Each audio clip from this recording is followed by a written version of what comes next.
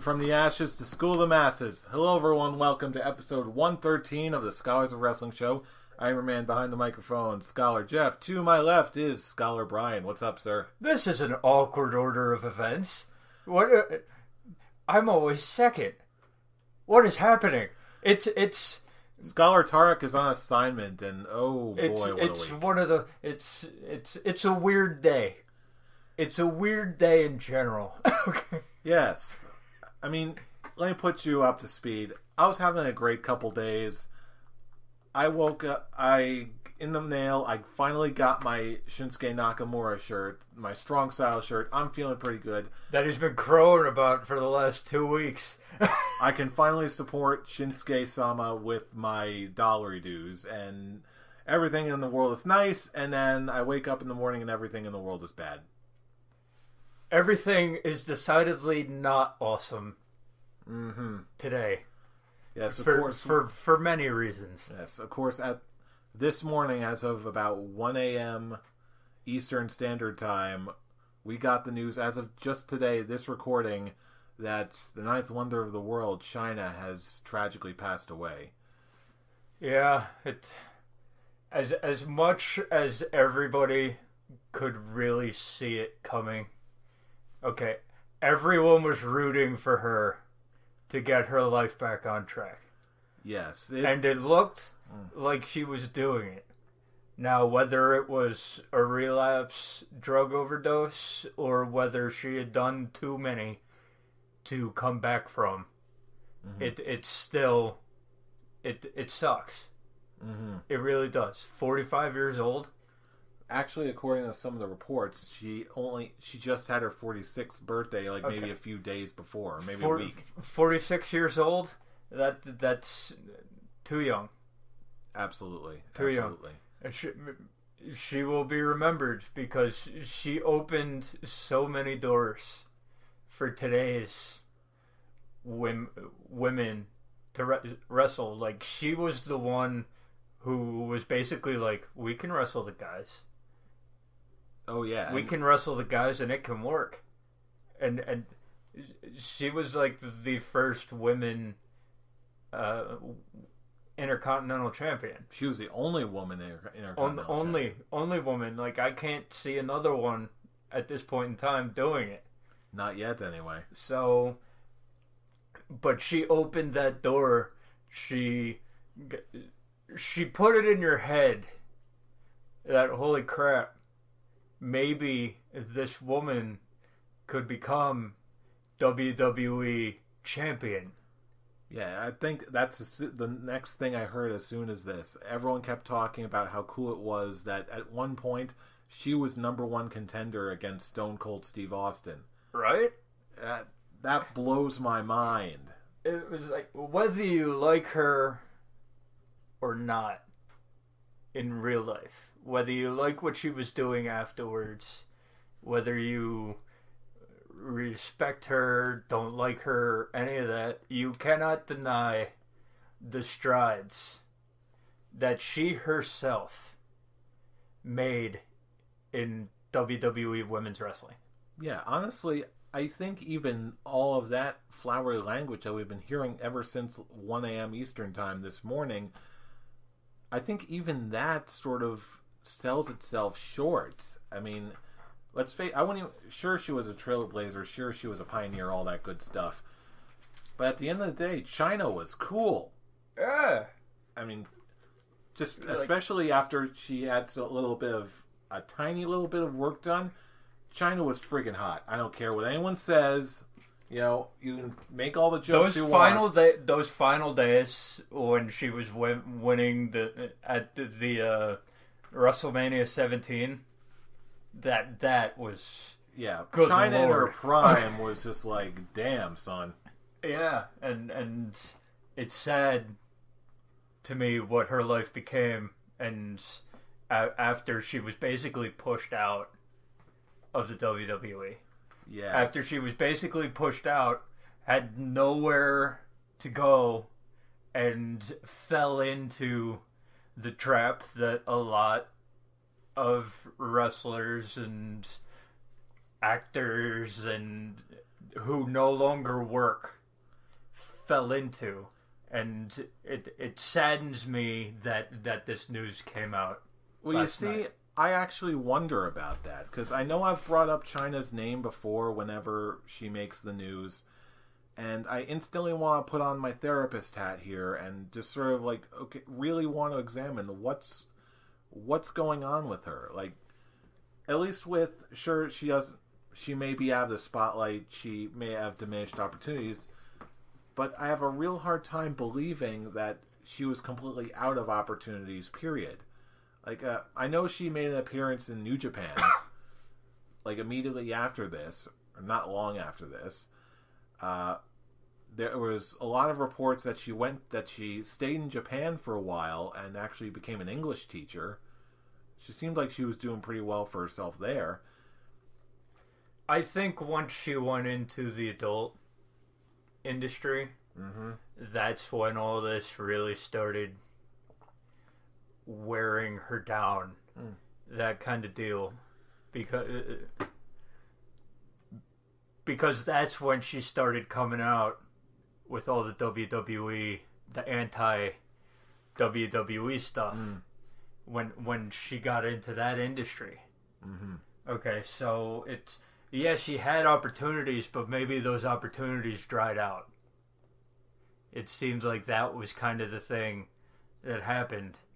And then she went and got into the adult film industry, and that is specifically when she started doing the weird things and getting all those fucked up pictures where she looks stoned out of her mind. That's when those started coming out. Yeah, that I am not convinced it's just strictly the adult film industry. I don't think it is either, but when your opportunities dry out, like I seriously don't think this is opportunities alone, because a lot of people, even if opportunities are diminished in some way, they don't take the exact route that Chyna did. A lot of people's careers, period, professionally, even at their peak, don't happen the way Chyna's did, in all fairness. Like, I was just breaking this down. I think it's safe to say that both of us and just about everyone who's ever been on this show and all of our listeners, I think it's a fair bet to say that the vast majority of us, if not all of us, have gone through a really crappy relationship and a really crappy breakup. I think that's for the most part, a fair assessment to say. I also think that, we've also had professional experiences that have been less than stellar. If you put those two together. Not only just putting those two together, just bringing that relational drama into your job and losing that job and losing all that prestige from a job that puts you so much in the public eye, and you lose so much. And she was top billing, so she was making bank. And especially since, if her autobiography is to be believed, she seemed like she was going through a heck of a lot of personal appearance issues, personal self-esteem issues, that taking away a big spot, like in the spotlight job, like the WWE gave her, and she was a major star, taking that away from someone who I'm convinced has some very serious image issues. And then are we at that point? You're like, are we really surprised? This kind of thing started happening. It's no coincidence that she's had many plastic surgeries that she had. It's no surprise to me that she's drawn to an industry that, I'm pretty sure I brought this up before. I am not convinced, and I would not be surprised in the slightest if she was one of those types of people who only feels pretty when she's, on her back. I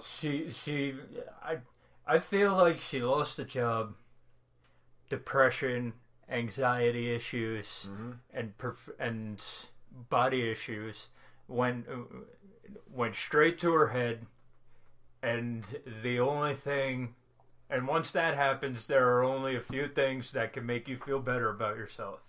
And she went in all of them. So, and it's sad, but it happens every day. And the kind of thing happens every day. It just sucks when it takes out someone so young that at the time when she was pushed out had a lot more to give. And I honestly don't think that Chyna truly realized how much she still had to give, or at least didn't for a very, very long time. And honestly, granted, I don't know everyone's personal lives, but just hearing some of the interviews and some of her reactions over the years, I got the very distinct impression that she never truly came to terms with her breakup with Triple H. I'm convinced of that. Triple H moved on, Chyna didn't. Well, because it's hard when the person who is basically scorned in the relationship. Because let's face it, Triple H broke up with Chyna and moved on pretty quickly. So, but when you're dating the boss's daughter, that tends to happen. And I'm not saying it was probably like it was probably something like, she must be prettier than I am, so I gotta do all this stuff, and or at least that was what she was thinking, making her feel bad about herself. And when that happens, I'm not surprised she wasn't able to get over it. That if it was in private, wasn't out there for everyone to see, then I can see it being easier to get over it. But public. Yeah, I wouldn't even say it would be easier, even if it was private. Even if it was entirely private and the news never broke out in public, that's still a really hard thing to go through. It's still a really hard thing to go. That. It's still a really hard thing to go through, but multiply that by 10, because it's all you ever hear about. It's in the media. It's coming back to you whether you want to talk about it or not. Maybe you're kind of getting over it. Okay, you're out of the public eye for a couple months. Slowly, it's going to the back of your mind, and then someone wants to do an interview and brings it up again. Or you're just surrounded by people who just want to exploit you. Yeah, exactly. So, harder than usual. I'll go with that. It's hard. Fair. It's hard no matter what. But when you're in the public eye like that, and something like the Triple H, Stephanie McMahon, and Chyna scandal, air quotes, goes on, it's harder than usual to get over that. And I'm not denying that one little bit. So it doesn't surprise me that all this stuff that she kind of went off the rails, like she did. That's an expected response to that kind of thing. But it just sucks that it went this far. Yeah, and I think it's weird. When I was thinking about this, there's something about this whole Chyna case that really, really made me profoundly sad. Honestly, this hit me more than Eddie Guerrero did, and after thinking about it for a while, I think I really figured out why. After the way so many of these stories ended, like with Eddie Guerrero eventually, had a great family, conquered drugs and alcohol. Even though he died relatively young, he still had that, light at the end of the tunnel and everyone lives happily ever after story. Yeah. Especially with so many others who have sort of come around the bend. Like with Scott Hall, he's doing better now. He's doing better. He looks better than he has. Jake the Snake, he even came around, even when he was the poster boy for how to do things wrong in the business. Even I'm hearing reports that the Iron Sheik finally completely kicked his drug habit and is somewhat healthy. Yeah, he's still beat up quite a bit. He's still the Iron Sheik, but he's still the Iron Sheik, but he's semi-healthy now. Yeah, and then I guess when we've sort of seen like little hints of Chyna potentially getting better, like I saw a vlog post right at the beginning of the year when she seemed healthy. She seemed in her right mind. She seemed very happy and well-spoken and optimistic. And she even looked pretty damn good, too. Better than I've seen her in a good long while. And then, I think maybe only a few days before now, I think the last video on her YouTube page is her extremely out of it, extremely tired. I'm like, whoa, what the heck happened?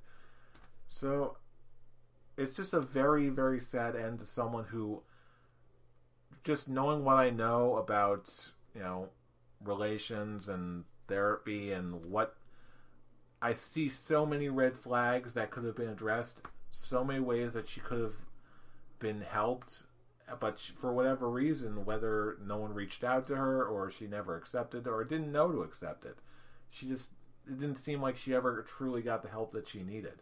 And that, to me, is just one of the saddest things of all. Seeing someone close chapter like that. That's the saddest thing to me. Yep, agreed. So, in the interest of not ending this on a somber note, and knowing what she contributed, what she did, real quick, mini scholars quick talk. Favorite Chyna memory? Favorite Chyna memory? The guitar over Jeff Jarrett's head, going on to win the Intercontinental title. Mm-hmm. That was huge. And just the look of shock on Jarrett's face with the guitar smashed over his head, his head stuck in the guitar with his, I can't believe that just happened, look on his face. And he technically wasn't even under contract with WWE at that point. He was just he was just paid as like a one-off appearance just to get the feud over with. Yeah, and he sold it so well that it catapulted Chyna for the time in the company that she had left. Mm-hmm. Yeah, for some reason there's so much to remember about Chyna, but for some reason I just keep going back to this one weird little promo. It was during her feud with Chris Jericho for the Intercontinental title. I think the cat was following around as sort of like a little cosplay sidekick or whatever. And so Chris Jericho came out. He was demanding a match for the Intercontinental title, and then he was just like, "Give me a match for the Intercontinental title right tonight." Like, she's like, "Oh, I'll give you a rematch for the title, just not tonight. I'm sure you hear this a lot, Chris, but not tonight. I've got a headache." It's totally playing and then you out get to the hill. And then you get so the cool. line the line that a lot of people remembered Chris Jericho for back in those days. "I told my mother that I would never hit a woman, but you are not a woman." Oh, and in classic Dick Jericho tone, the sarcastic tone. Oh yeah. So that entire 4 months, that from when the feud with Jarrett started through to the end of the Jericho Chyna feud, was, I think, the highlight of her WWE career, in my eyes, because those 4 months were gold. Oh yeah, definitely. So, those specific 4 months opened the door to thoughts of a woman's WWE World Champion could actually happen. Mm-hmm. And then it just kind of went away, and that's a shame. Mm-hmm. One last thought, because I know that this one has also come up a little bit. Given this change of circumstance and potential change in perception, does this make Chyna a candidate for the Hall of Fame? Does this change anything?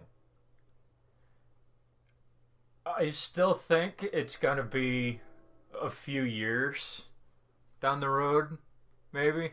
Mm-hmm. I don't think it's gonna be right away.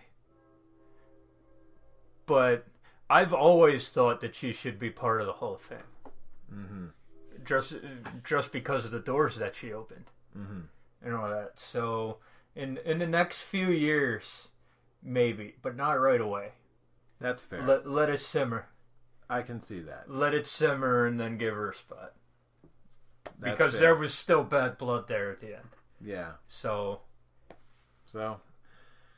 again, we could go on and on. I'm sure we were not saying anything or much that hasn't already been said already by this point.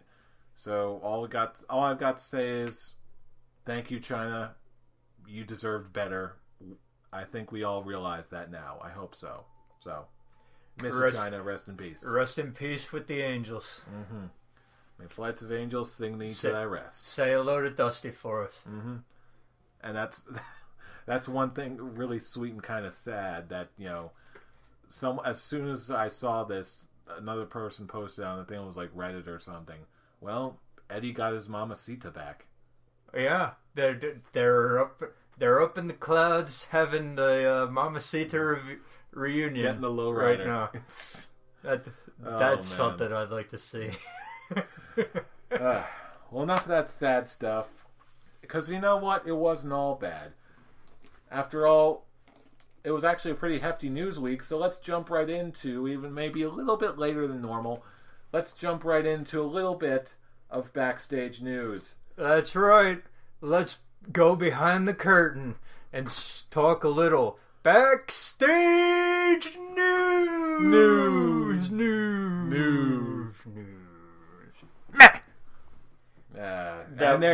That was weak. Yeah, that was weak, and I'm pretty sure I got the statement wrong. But it's just not the same without three people here. But you know what? We'll make do. Besides, I think it's time for a little something that I've wanted to talk about for a little while now.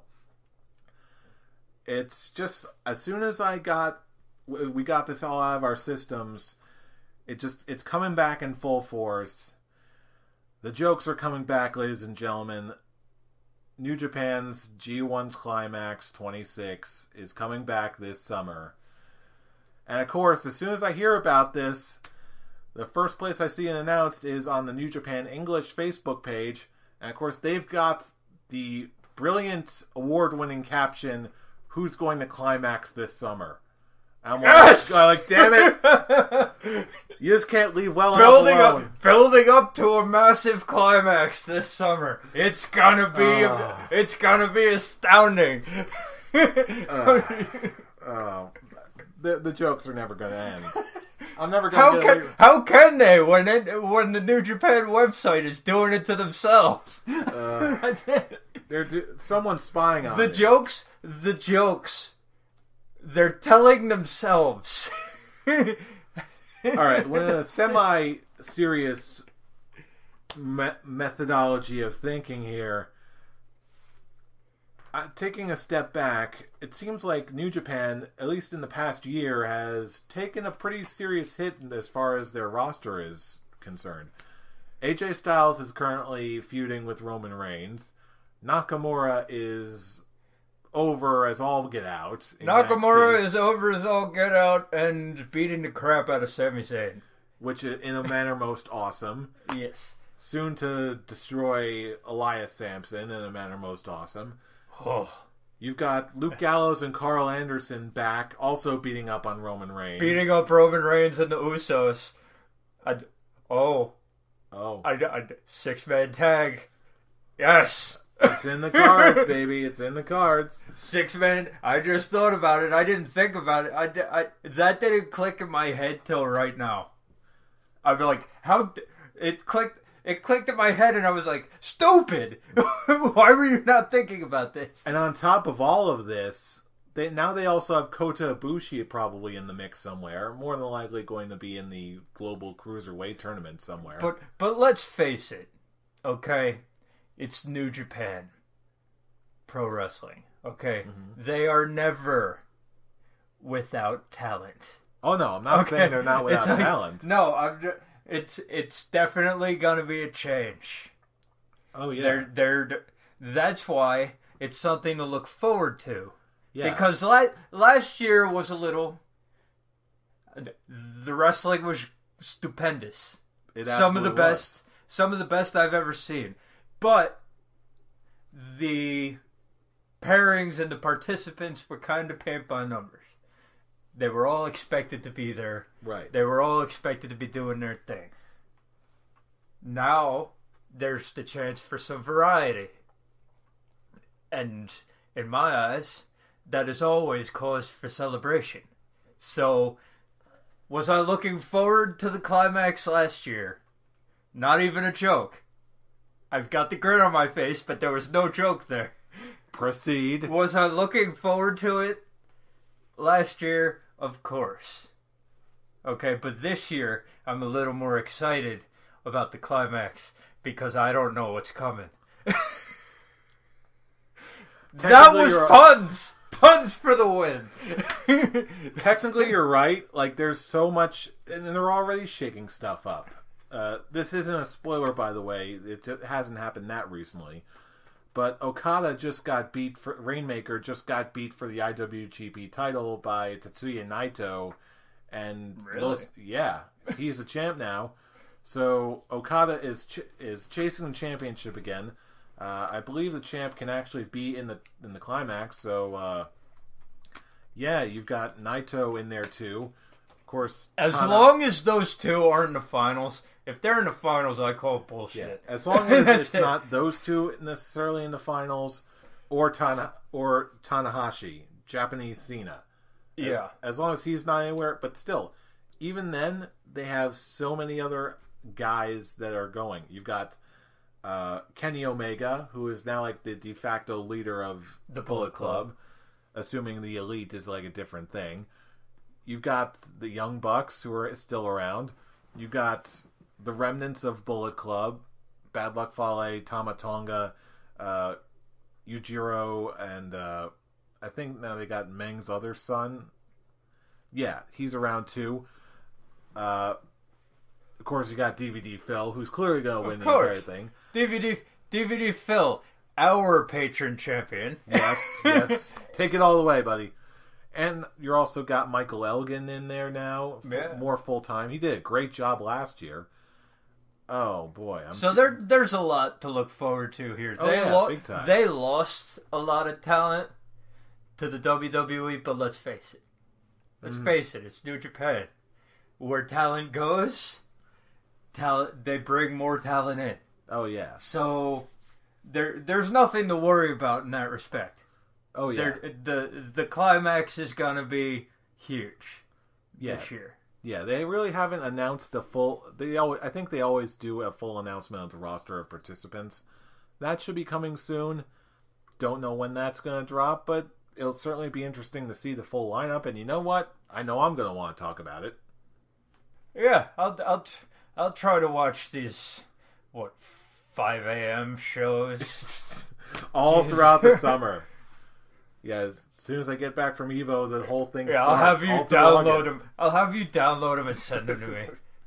That's probably the way that's going to work. I'll definitely spread the word on the most noteworthy stuff. So because, geez, 6 a.m. is rough, man. Hey. That's it. But then again, when you're an early riser like me and sometimes you just don't sleep well and you got nothing better to do, hey, put on some coffee, watch some New Japan. Go do it. So anyway, that's backstage news. We were going to talk about Conor McGregor, but apparently he's not retiring. Oh, blue. Well, I'm sorry, Conor. We all love you here. Please don't hurt me. We all love you, but make up your damn mind. Seriously. One day he's retiring because he lost once. The next day he's not anymore. But make up your damn mind. That's because our Conor. At this point, it's like unless it's about your next fight, I don't care. I don't care. Just go out and kick some more ass or don't. Whatever. It's And it's annoying that people are all like all angry at him. He's Conor McGregor. You get angry at him, he's gonna beat the crap out of you. Shut up. That's it. Whatever. That ship has sailed. It didn't last long. But if he retired because he lost once, come on, man. I don't know. Come on. Anyway, get back on that horse. You know what? Speaking of getting back on the horse, we had some pretty noteworthy stuff happening this week in wrestling, didn't we? Yeah, we did. How about a 3-week... When was the last time we had a 3-week span? Okay. Quite a while. Where the Raws... Or, I won't go and say they were great. But I'll be like, I sat in front of watching. I sat in front of a TV for 3 hours and didn't once say, I can't take this shit anymore. Turn it on. And you know what's been really catching my eye? What they're doing with this tag team title tournament sponsored by Bootios. And I love that the finalists are the 2 brand new tag teams. And the ones I'm most excited about, Enzo and Big Cass versus the Vaudevillains, who are going to apparently wrestle for the number 1 contendership at Payback. That was weird. That was a little weird. That was a lot weird. I thought that this was a tournament to determine the number 1 contenders for Payback. I guess I was wrong. but you know what? That instantly made this... It instantly made Payback a must-watch in my eyes. This match alone. Well, I'm not going to go that far. But I will go, like... Well, I already have the network. It's not going to cost me anything more. It gives it meaning to have this match on the pay-per-view. It's like it's not on a random Raw or SmackDown where they get 10 minutes, a couple commercial breaks, and all that. You're getting primetime spot on pay-per-view. No breaks. Probably 15 minutes. Show what you got.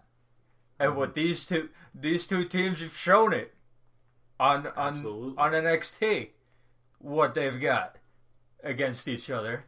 So go for it. And basically this is a match, honestly, quite honestly, I don't care who wins. Either team could win, and I'd be like, yay! Oh yeah, big time. Yeah, and Enzo and Cass, man, they're in WWE for 3 weeks. They're already the most over people on the roster. Oh yeah, Jesus. Personally, I wouldn't say over on the entire roster. No, Nakamura. No, see, he doesn't count. He doesn't count because that's NXT. NXT. Half joke, sir. Half joke. Half joke, but it's also one of those doesn't count. I know. It was a joke. Will he show up on Raw and blow everyone out of the building? Of course he will. But until that time, let me have my Enzo and Big Cass as the most over people on the roster. One last thought before because we're going to get into this in the weeks ahead, right before Payback. Let's just take a moment in silence and just consider for a moment the possibility of Enzo and Big Cass exchanging dialogue with the New Day. Go. Talk about a climax. That's it. Oh. That's it. That is one thing that I will be sitting in front of the TV. But wait, there's more. Because on this week in Raw, we also got the Bullet Club beating up on Roman Reigns. Yay! What kind of world are we living in? Just brings me back to that moment where we might get the Bullet Club versus the Shield. Oh boy. Oh boy. That gives me a giant happy. Just Roman Reigns and the Usos is one thing. But you know Seth Rollins is going to get a pop when he comes back. Yeah, so and supposedly he's coming back as a face, too. So why not? One last go-around. Big summer pay-per-view match. There's always one where they don't defend the title. Mm-hmm. There's always one in the summer where they don't defend the title. That have the 6-man as the main event on say the Money in the Bank pay-per-view. That would make for a very fun pay-per-view. Have the Bullet Club versus the Shield. It'll be the Wyatt family and the Shield all over again. Oh boy. If they build it up right, it absolutely could be. Yeah. So I want it. I want it badly. I want it now, but I can wait. Mm-hmm. I can be patient. Okay, but it needs to happen. These next few weeks are going to be very interesting, especially if we're only this far out from WrestleMania. That's saying quite a lot. However, there is one other thing I wanted to talk about. Something of the utmost importance here. Did you get a chance to see NXT this week? I did not.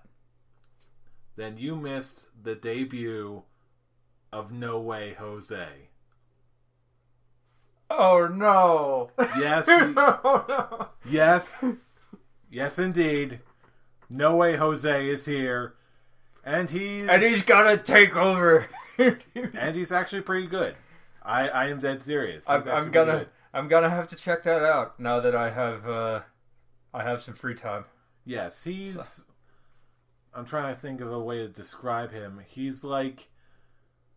Do you remember? What's his name?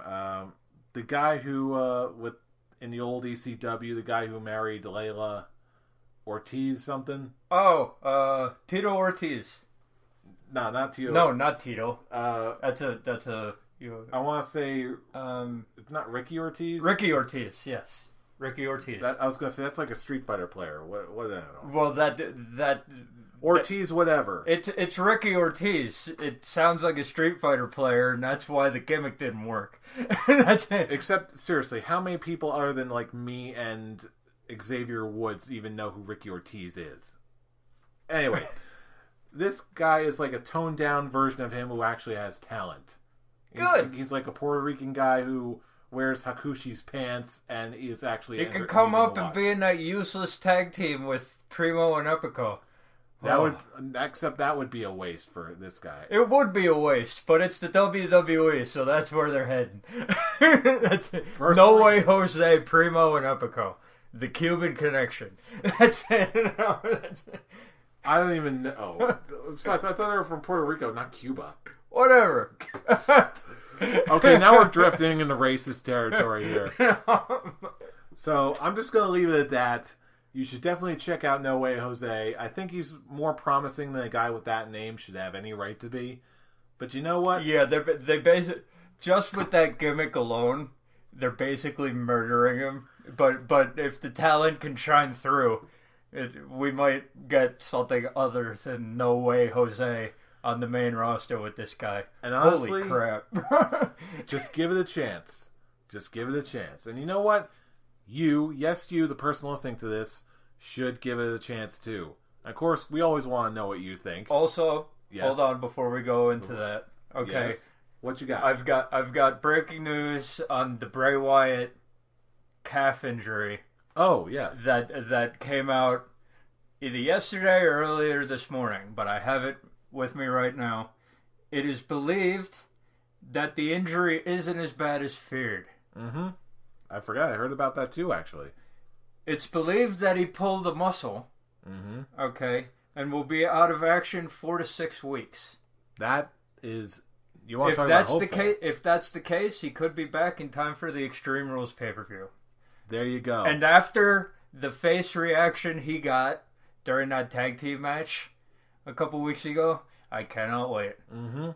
And they'll probably do the Wyatt family versus League of Nations that they were planning for Payback at Extreme Rules. So it's just delayed by a month. No big deal. So looking at the photos and the video footage, it looked a lot worse than apparently it did because the dude couldn't move.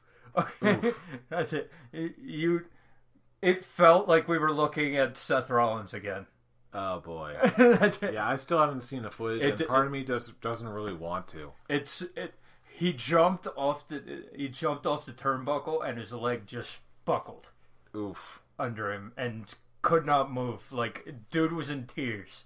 Poor Uncle Bray. So to hear that it wasn't as bad, and 4 to 6 weeks, yay. Good.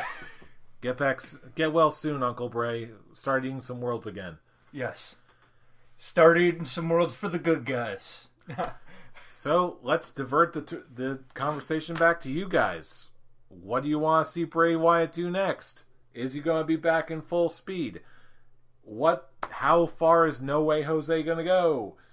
Who is going to climax this summer in Japan? And is No Way Jose the dumbest gimmick you have ever heard of? We want to hear it all. Seriously, get in touch with us. Leave a comment on this video. If you like what you hear, like us. Subscribe if you want to hear more every single week. New content every single week. You can also go to our Facebook page. Just look us up at the Scholars of Wrestling Show. And of course, you can always follow us on Twitter on our main account at ScholarsOW. You can find me at Atomic Beanpole. You can find me at I'm Robbie Rage, all one word.